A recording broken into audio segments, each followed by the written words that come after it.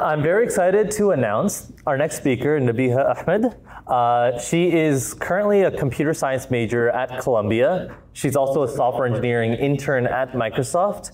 And she has an interesting experience both being in college as well as how she landed her Microsoft internship. And I think there's a lot of value to unpack here. And also she's a content creator. She created her own startup in like one night. Amazing stories. Like she's a cracked person.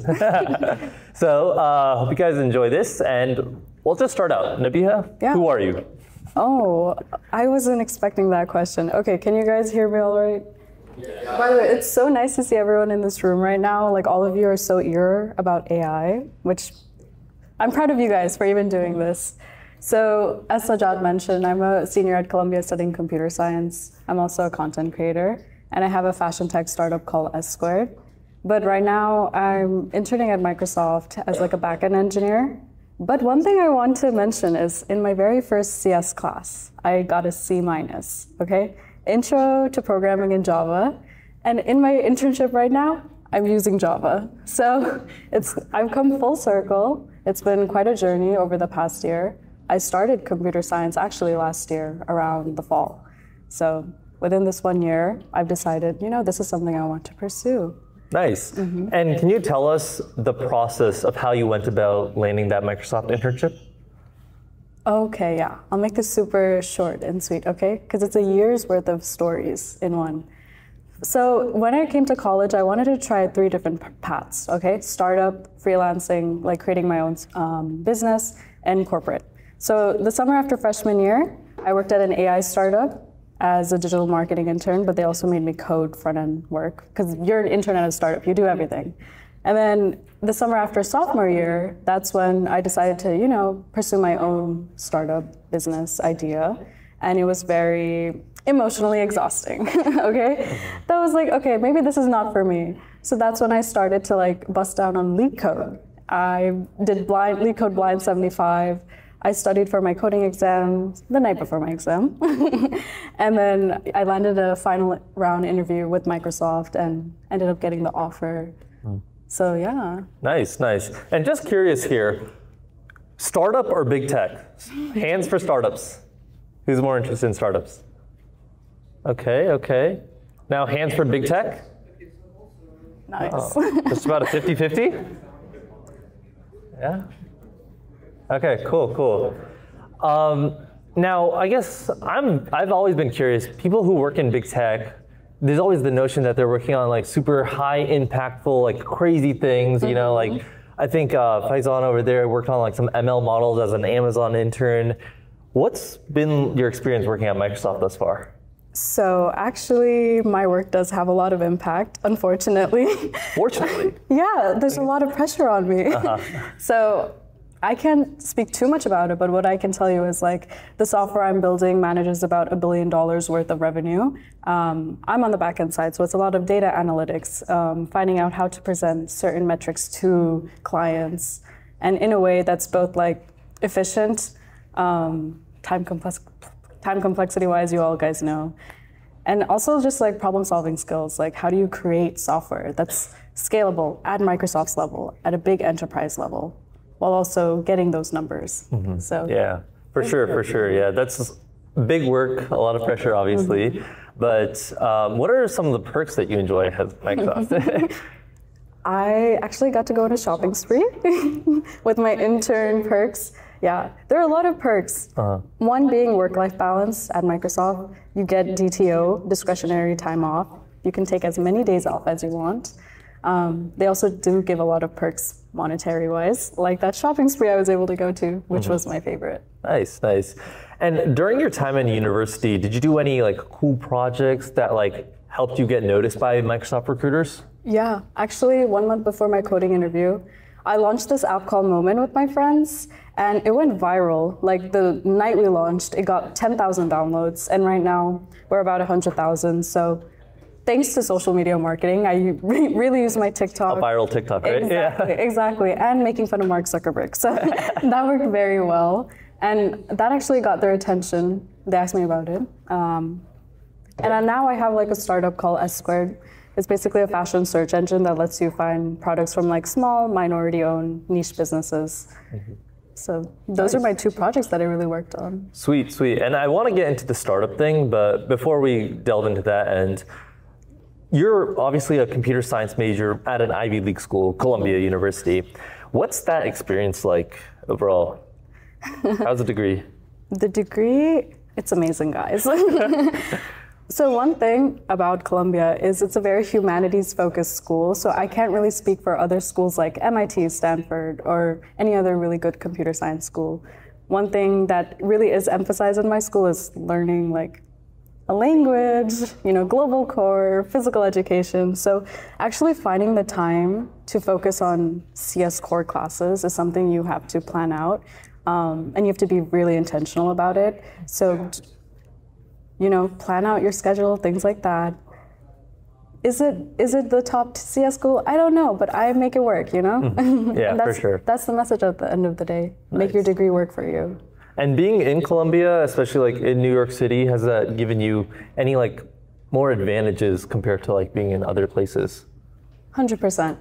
I was able to get into fashion because I'm in New York. I was able to reach out to certain people on LinkedIn, messaging them on Instagram to get opportunities because we're all in the same vicinity. So your location does play a factor in the opportunities you receive, but also don't let that limit you. Social media is great to reach people. Yeah. Now, let's talk about your startup a little bit. So just give us like a synopsis, what you did, how you built it, what's it about? So I built this website overnight. I started at like midnight and it took me 18 hours to make a full stack application. What I did was create a search engine like I mentioned. I scraped a bunch of websites, created like a very scrappy front end using Bootstrap, HTML, CSS, JavaScript, just to create like an MVP. I didn't think anything of it when I was making it. Like I literally posted the video thinking, okay, maybe like 3,000 people are gonna use it. But 3 million people ended up using it after the first week. And since then, it's been shared a lot. How'd you get that reach? Social media. Like I'm saying, social media is the easiest way to reach customers without spending a single dollar. Like I've never spent a single dollar on advertising, marketing. I use my own platforms. I don't have investors. This is completely bootstrapped and it's been so successful so far. Nice. And what's your plan kind of going forward? Are you trying to grow more in like the software engineering corporate ladder career track, or more on the startup side, social media side, fashion side? You have a lot of different ventures here. Second. I love corporate for the stability, right? And it's really amazing to learn from people at Microsoft like who are so talented, so knowledgeable and experienced. But one thing about me is I like to build my own stuff. So that's eventually something I want to pursue in the future. For sure. And I know you being obviously like a woman in STEM, you've had your own fair share of experiences, and obviously like people, some might be able to relate. Could you share a few stories like? Yeah. I know, I'm like trying to look for the girlies in the crowd. Like raise your hand, where are you guys? Okay, shout out to you guys. No, yeah. So it was definitely something I had to get used to because we all know CS is like predominantly male, but don't let that deter you. Don't let that deter you because you're just as capable, you're just as intelligent, and don't let anyone else think you otherwise, okay? When I did start my work at this corporate company, that's the first thing I immediately noticed when I walked into a meeting room with all these CVPs, VPs, all these like people, leaders. I was the only girl there, and I was the intern as well. So then I told myself, Nabihah, you can either turn this into a really good experience, make the most of it, or let this one thing deter you. And I was like, I'm not gonna let that. So I just went about my work like I'm a full-time employee. And at the end of the day, I tell myself, I'm here to learn from people and help hone my skills. And I'm not gonna let anyone change that. And to all the girlies out there, just keep doing your thing, okay? Don't let anyone convince you otherwise. That's good. And you mentioned earlier how you started off not being really good at computer science. And obviously now you're at a top tech company, like one of the most sought after internships out there. How did you transform yourself there?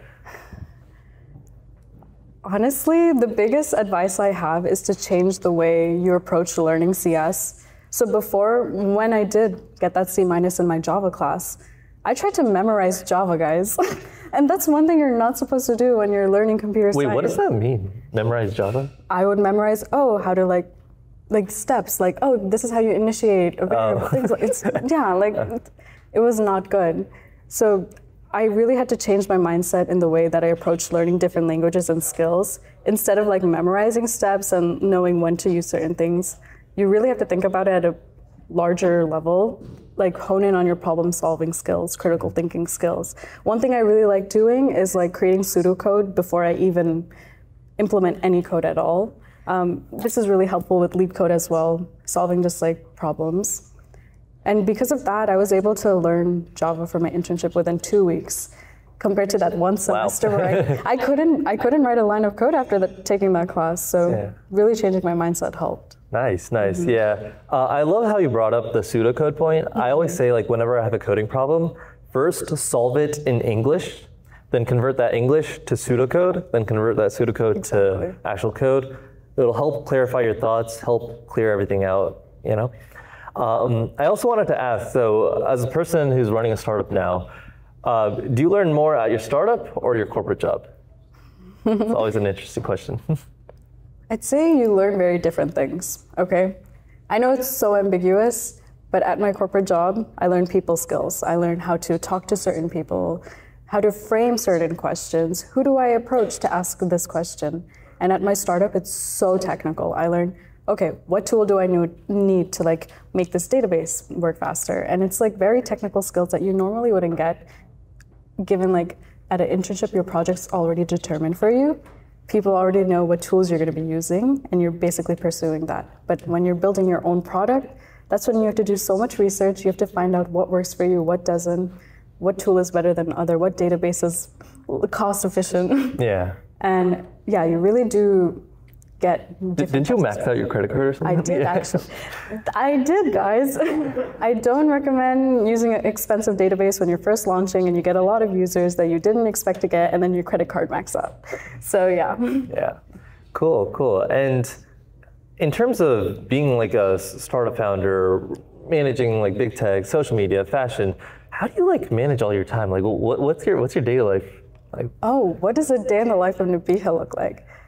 Unfortunately, I am the person that wakes up at 5 a.m., but not for the reason you think, okay? I like to have a slow morning. I spend 3 hours getting ready every day just to set myself up for the day. Because if I'm starting on the right foot, I will be so productive. But if I'm waking up at 8 a.m. and I have work in 1 hour, I will be so unproductive. You cannot get me to write a single line of code.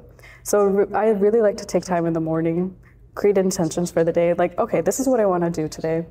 And that really helps me a lot. I also maximize my time. So if I'm on the subway commuting somewhere, I will be responding to emails. Every single time I have available, I will be using that.